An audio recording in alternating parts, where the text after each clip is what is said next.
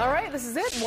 Wisconsin will be in the national spotlight just 1 week from tonight. The first Republican presidential debate will be held at Fiserv Forum. 8 candidates have qualified for the big debate. Perhaps the biggest question, will former President Donald Trump be here?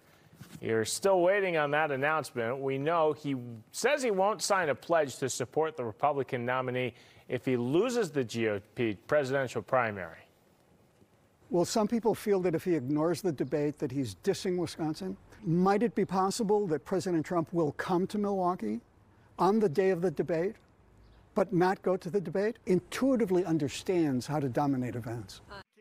So, of course, Trump is the front runner. The most recent Marquette Law School poll shows Trump with a very large lead. Meanwhile, President Biden visited Milwaukee yesterday. He won the state in 2020. That election was won with just under 21,000 votes.